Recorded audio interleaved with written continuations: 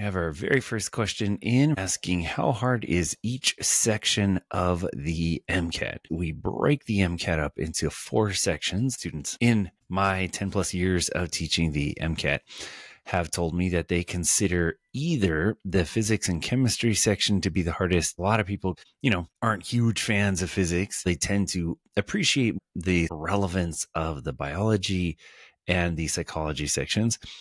The other strongly expressed opinion that a lot of people have is that the science sections are ultimately doable, but that the CARS section on the MCAT, the reading comprehension section, is notoriously difficult. If you feel like either of these sections are, reach out to me at mcatboss.com. These sections are doable. They are learnable. The format of the exam is learnable. The difference is this. For the science sections, you are going to be able to increase your score as long as you are both actually studying the content, meaning the concepts that are in those science sections you need to know about. You need to know the terms. You need to know equations.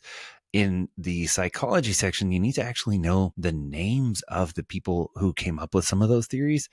And then for the CARS section, the reading comprehension section, that's the part that requires a lot more practice on not the content, but on the reading speed, the reading skill, the navigating the logic of the questions.